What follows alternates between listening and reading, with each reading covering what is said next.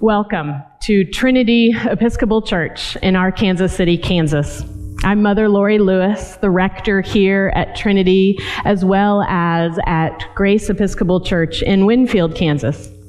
Also serving in the liturgy today is Deacon Karen Deal. She will proclaim the gospel and prepare the table for Holy Communion. This is our worship service for Sunday, February 14th.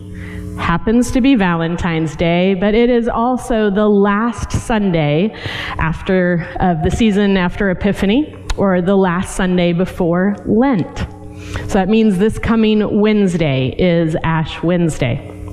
This is a worship service of Holy Eucharist, Rite 2, from our Episcopal Book of Common Prayer. You can find a prayer book online, or you can download our worship booklet from our websites. But rest assured, all of the congregational responses will be on the screen for you. Please allow the beauty of this worship to carry you if you are at all unfamiliar with it. Let us begin with our opening salutation.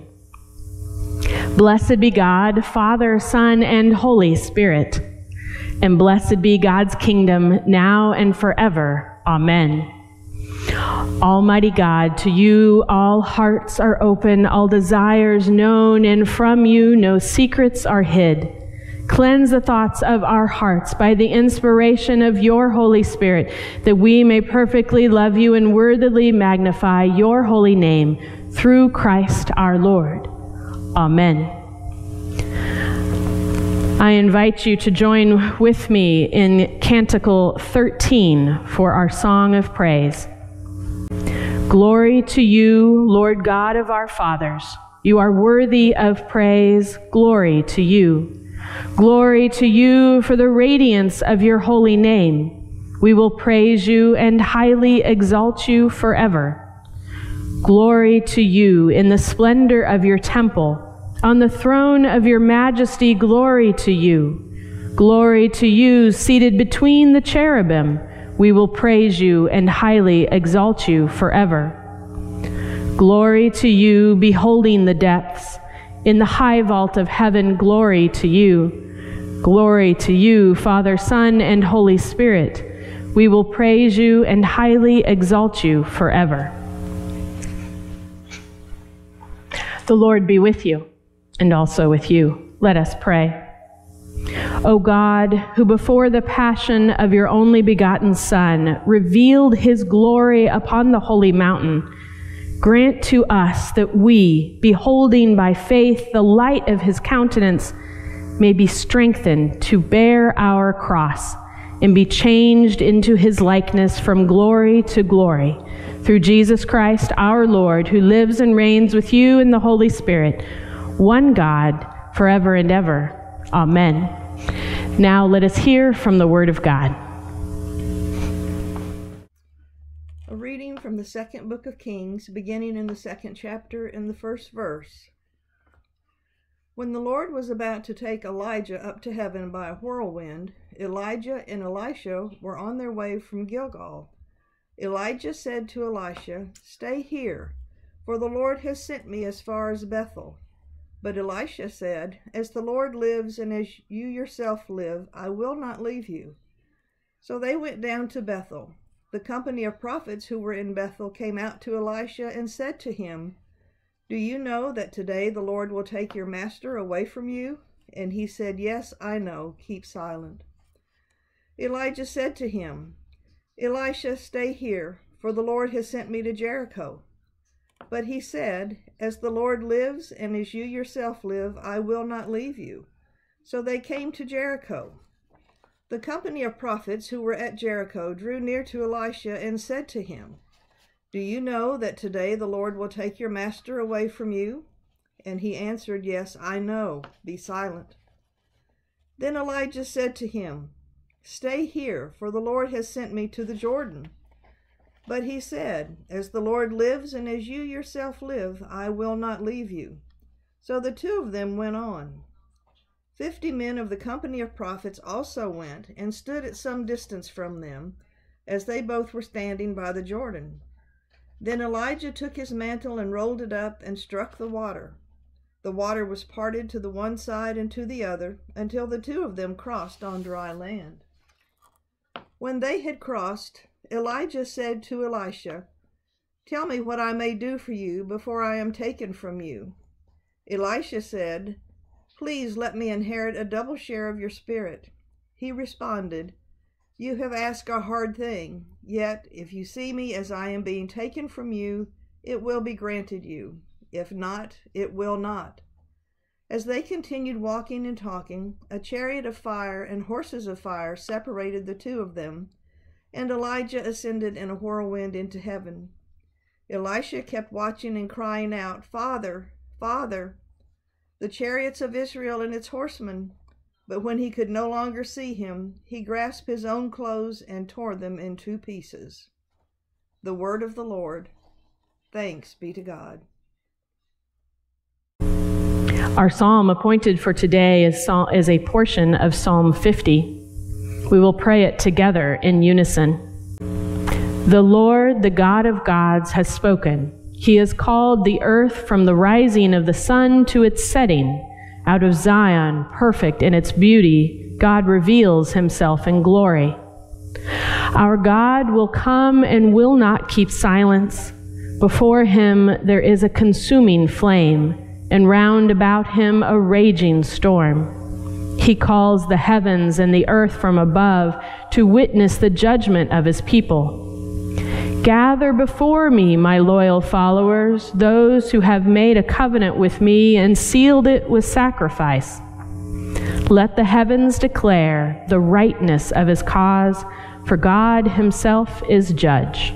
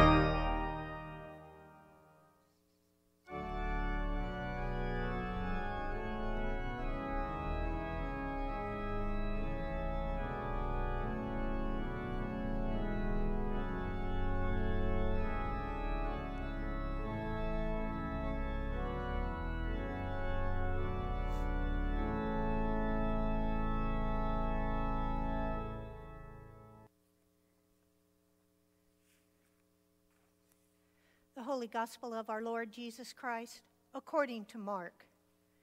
Glory to you, Lord Christ.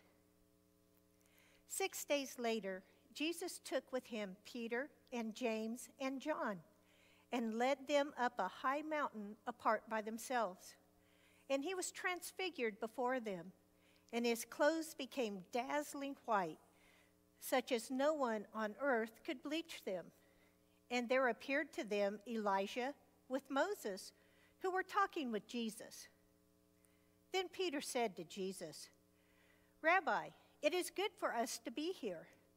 Let us make 3 dwellings, one for you, one for Moses, and one for Elijah." He did not know what to say, for they were terrified. Then a cloud overshadowed them, and from the cloud there came a voice. "This is my son, the beloved. Listen to him." Suddenly, when they looked around, they saw no one with them anymore, but only Jesus. As they were coming down the mountain, he ordered them to tell no one about what they had seen until after the Son of Man had risen from the dead. The Gospel of the Lord.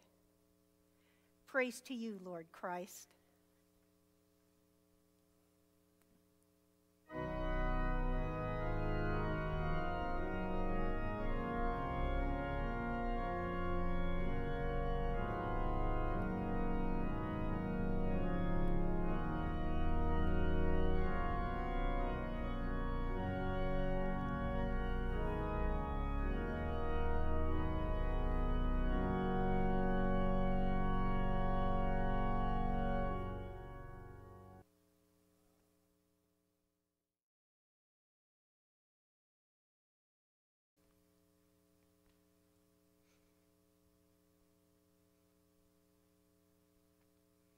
We come together in love, the love of God, the Father, the Son, and the Holy Spirit.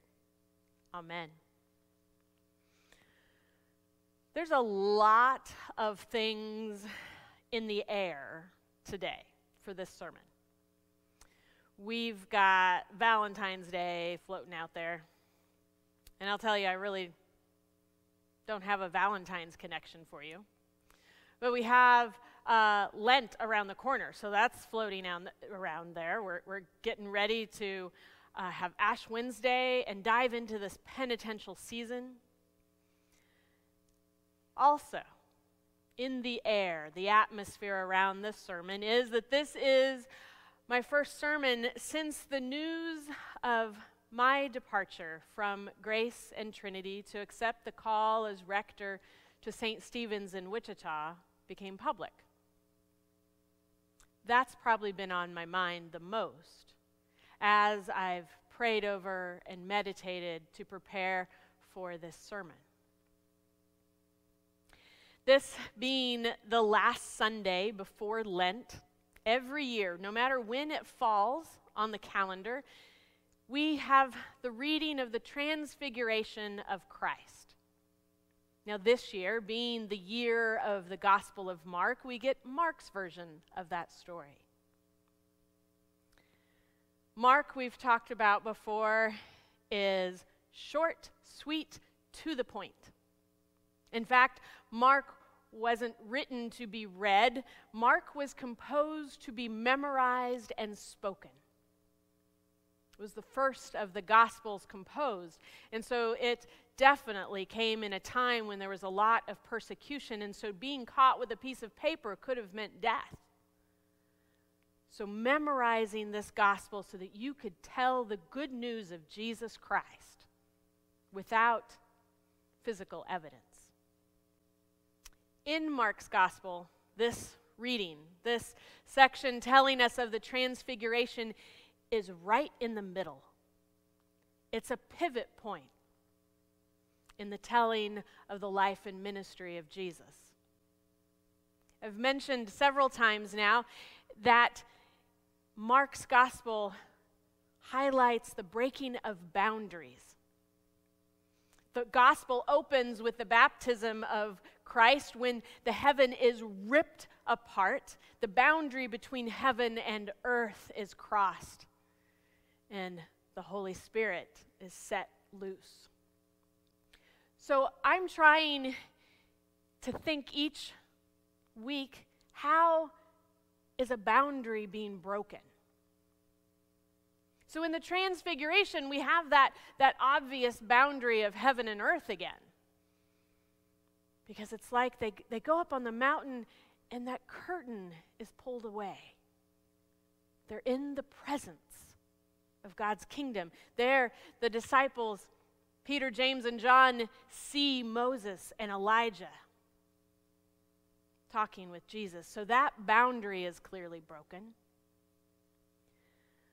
But I thought this week of some other boundaries. There's the boundary between Jesus' active ministry, his teaching, his preaching, his healing. His active ministry has come before this point in Mark's gospel, and after this pivot point, after he is transfigured on the mountain, he begins the road towards his crucifixion. So the boundary between ministry and preparing for death is crossed in this reading. Then for the disciples, it occurred to me there's a boundary broken for them. Up to this point, they at least thought they understood. In fact, this reading today starts with 6 days later, that phrase. Well, it's 6 days after Peter declared Jesus was the Messiah, when Jesus said, "Who do you think I am?"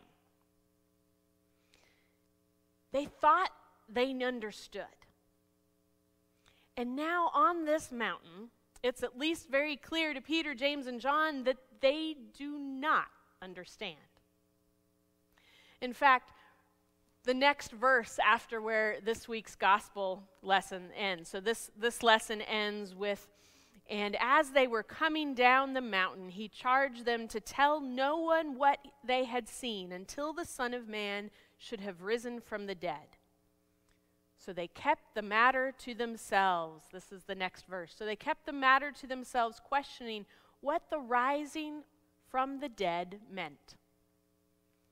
So they recognize, Peter, James, and John recognize they are in new territory. They have crossed a boundary from understanding to now being very perplexed. So now let's look at that mountaintop experience in a little more detail. Jesus takes only Peter, James, and John, takes them up the mountain. Jesus, I believe, knows what's about to happen. So he does want them to see. When they get up there, Jesus is transformed into something so bright they can hardly look at him. They see Elijah and they see Moses, and they're perplexed.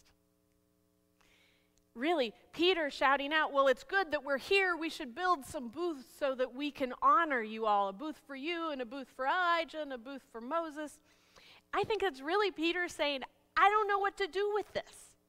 So let's just sit and be still in this moment and be present."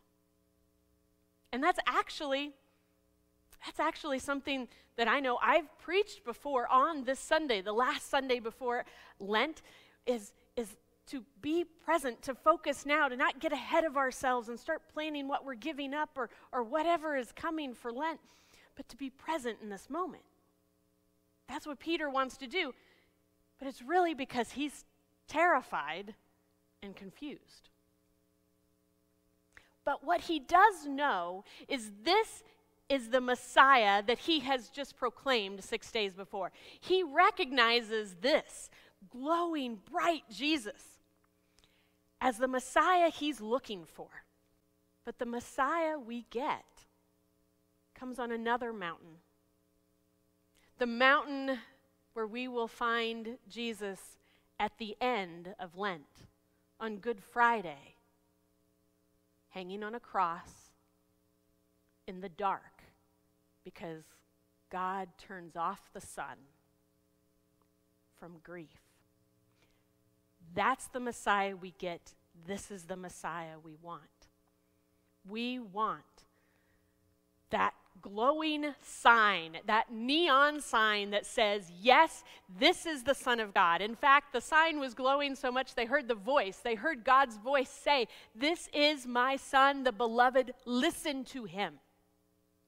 That's what we want. We want something that's so obvious that we know the right thing to do, that we know what's next. But what we really have is a Messiah who gives up all power to die. We don't know what to do with that sometimes.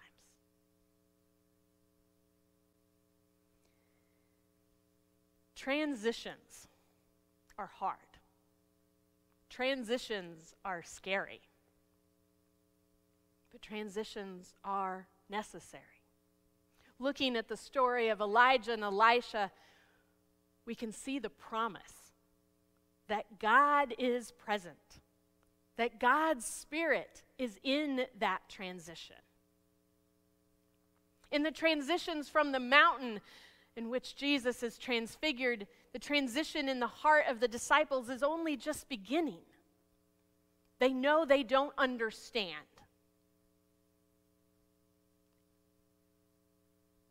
But God is present in that moment. So as we walk together through these next few weeks,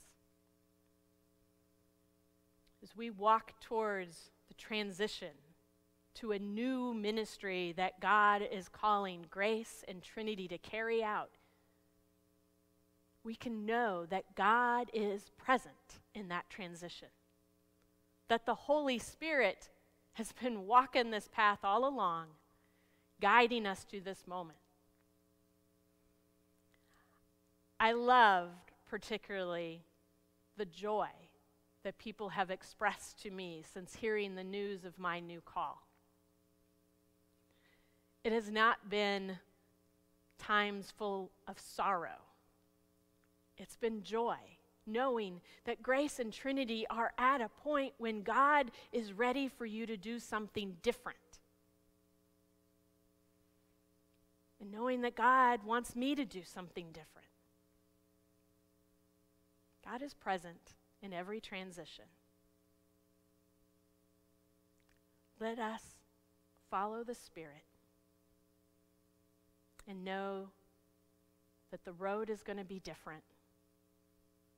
And we may not fully understand, but with faith, we'll carry forward. Amen.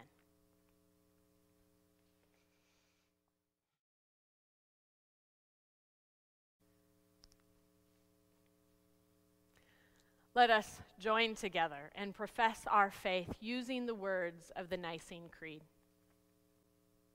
We believe in one God, the Father, the Almighty, maker of heaven and earth, of all that is seen and unseen.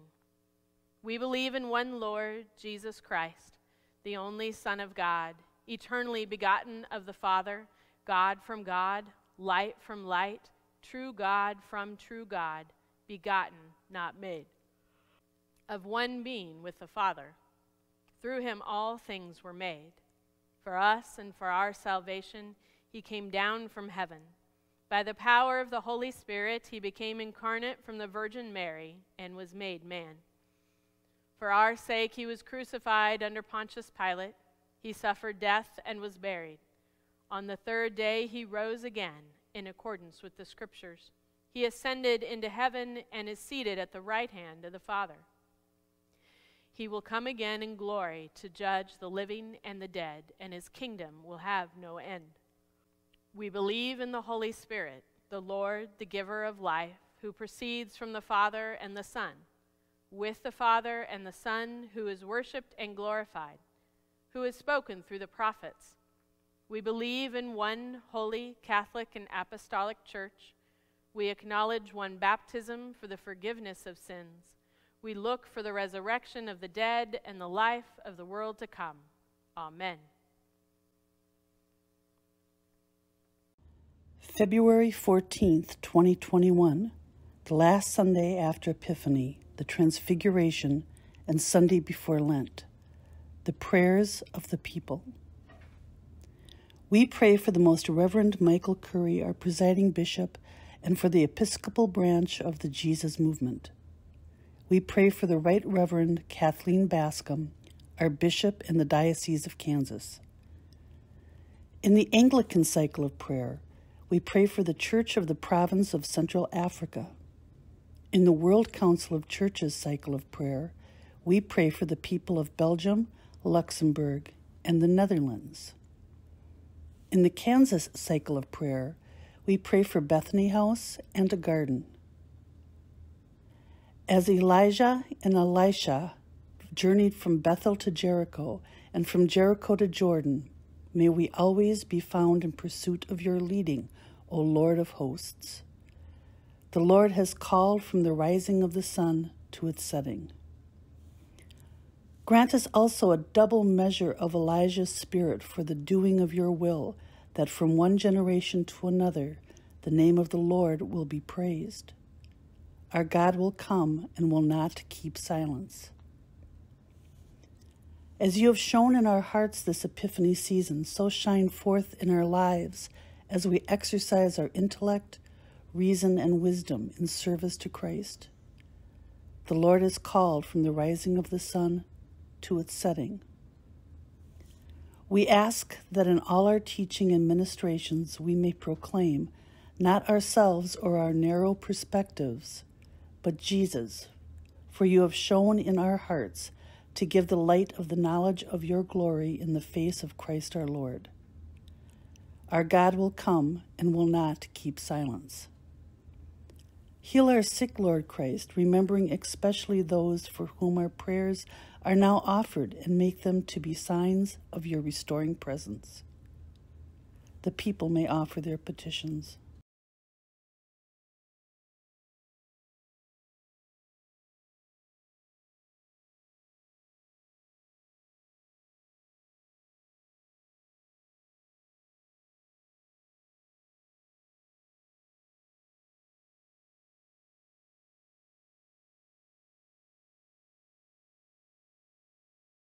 The Lord is called from the rising of the sun to its setting. As you transfigured Jesus on the mount and made him to appear with Elijah and Moses, so transfigure us in the company of those who serve you, interceding especially this day for those with whom we share in mission. Transform us also that we may serve your purpose in the world. Our God will come and will not keep silence. Ever-living God, whose will it is that all should come to you through your Son, Jesus Christ, inspire our witness to him, that all may know the power of his forgiveness and the hope of his resurrection, who lives and reigns with you in the Holy Spirit, one God, now and forever. Amen.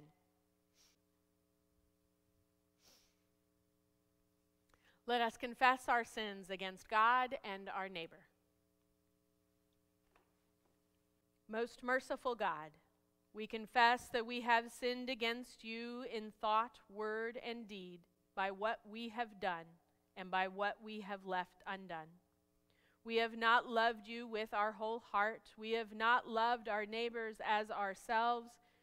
We are truly sorry, and we humbly repent. For the sake of your Son, Jesus Christ, have mercy on us and forgive us, that we may delight in your will and walk in your ways, to the glory of your name. Amen.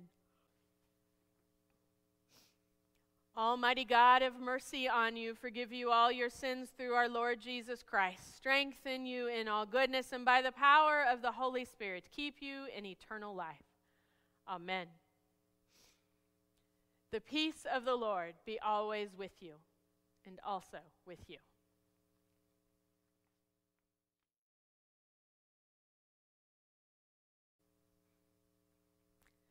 Again, we welcome you. I'm so glad you have found our worship online this week. Please, if you haven't already, please consider subscribing to our YouTube channel, clicking the bell so that you're notified whenever we upload a video. And then if you are a Facebook user, please find us on Facebook, follow us, like us, all of those things that help us do the technological evangelism that helps us to spread the good news. If you are financially able, we ask that you prayerfully consider financially supporting the kingdom work we are doing through Grace in Winfield and Trinity-ArkCity.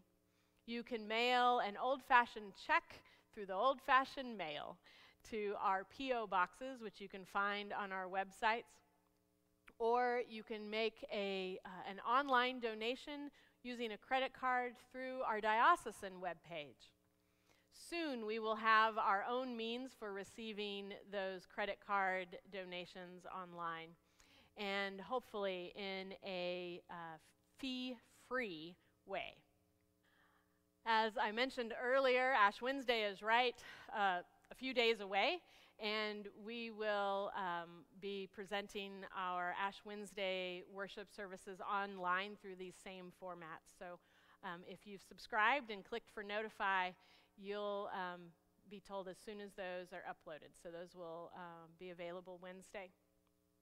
And for this Lent, we are not putting together our own Lenten study, but we are participating in the diocesan Lenten study. It will be conducted over Zoom, and it is a study of a book by Amy Jill Levine. And I'm so excited that the diocese is putting this together so that all of the parishes can participate in that and still keep our sanity with all the extra things we need to do this Lent while we're still in a pandemic. So there should be a link right here for that, or in the description of this video. We'll have information on that for you. It is our custom every week to pray for those celebrating birthdays and anniversaries. I invite you to join with me. O God, our times are in your hands. Look with favor, we pray, on your children as they begin another year.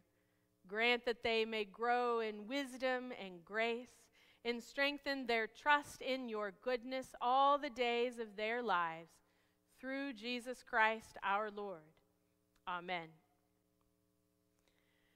Now, as we prepare for Holy Communion in this time when we are not together to physically receive the bread or the wine of communion, we will come together around this table along with the great cloud of witnesses, and we will receive this sacrament spiritually in our hearts.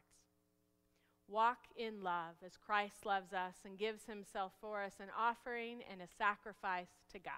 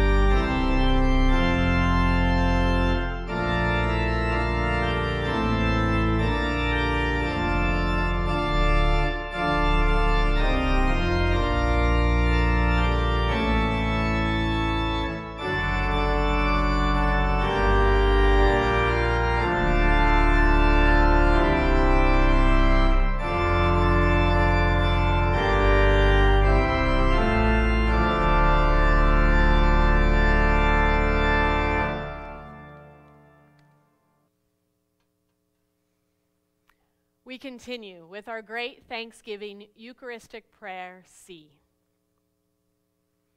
The Lord be with you, and also with you. Lift up your hearts. We lift them to the Lord. Let us give thanks to the Lord our God. It is right to give God thanks and praise. God of all power, ruler of the universe, you are worthy of glory and praise. Glory to you forever and ever. At your command, all things came to be. The vast expanse of interstellar space, galaxies, suns, the planets in their courses, and this fragile earth, our island home. By your will, they were created and have their being. From the primal elements, you brought forth the human race and blessed us with memory, reason, and skill. You made us the rulers of creation, but we turned against you and betrayed your trust, and we turned against one another. Have mercy, Lord, for we are sinners in your sight. Again and again you called us to return. Through prophets and sages you revealed your righteous law. And in the fullness of time you sent your only Son, born of a woman, to fulfill your law, to open for us the way of freedom and peace. By his blood he reconciled us. By his wounds we are healed. And therefore we praise you, joining with the heavenly chorus, with prophets, apostles, and martyrs, and with all those in every generation who have looked to you in hope, to proclaim with them your glory in their unending hymn. Holy, holy, holy Lord, God of power and might, heaven and earth are full of your glory. Hosanna in the highest. Blessed is he who comes in the name of the Lord. Hosanna in the highest. And so, Father, we who have been redeemed by him and made a new people by water and the Spirit, now bring before you these gifts.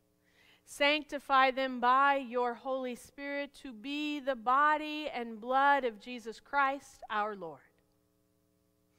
On the night he was betrayed, he took bread, said the blessing, broke the bread, and gave it to his friends and said, "Take, eat, this is my body which is given for you. Do this for the remembrance of me."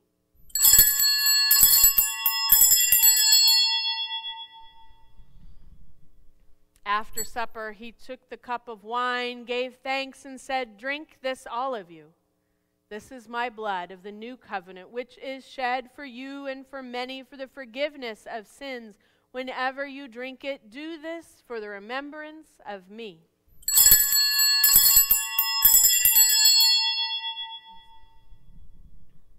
Remembering now his work of redemption and offering to you this sacrifice of thanksgiving, we celebrate his death and resurrection as we await the day of his coming. Lord God of our fathers and mothers, God of Abraham, Isaac, and Jacob, God of Sarah, Rachel, and Rebekah, God and Father of our Lord Jesus Christ, open our eyes to see your hand at work in the world about us. Deliver us from the presumption of coming to this table for solace only and not for strength, for pardon only and not for renewal. Let the grace of this Holy Communion make us one body, one spirit in Christ, that we may worthily serve the world in his name. Risen Lord, be known to us in the breaking of the bread. Accept these prayers and praises, Father, through Jesus Christ, our great high priest, to whom with you and the Holy Spirit your church gives honor, glory, and worship from generation to generation. Amen.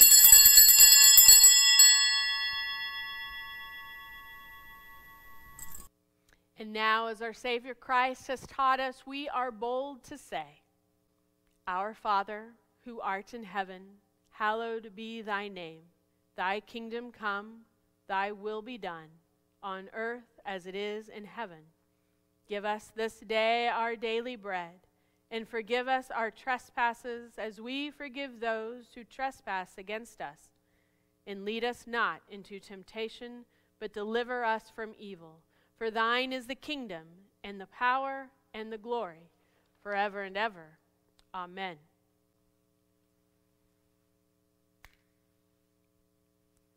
Hallelujah. Christ our Passover is sacrificed for us. Therefore, let us keep the feast. Alleluia. These are the gifts of God for the people of God. Take them in remembrance that Christ died for you and feed on him in your hearts by faith with thanksgiving.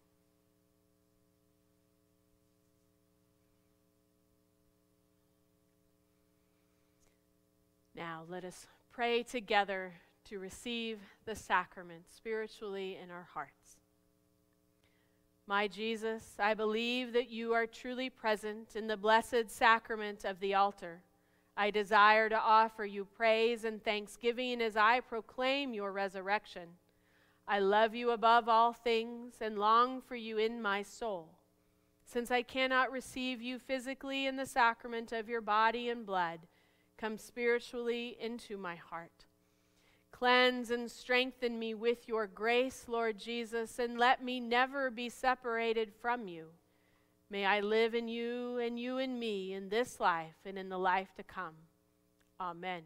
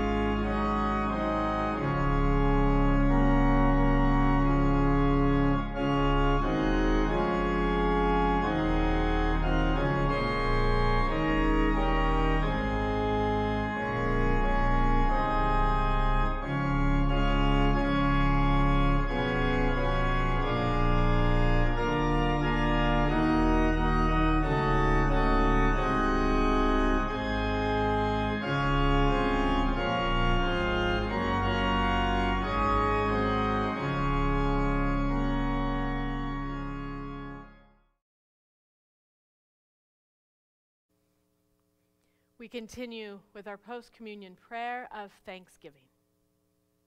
Together, let us pray. Eternal God, Heavenly Father, you have graciously accepted us as living members of your Son, our Savior, Jesus Christ, and you have fed us with spiritual food in the sacrament of his body and blood.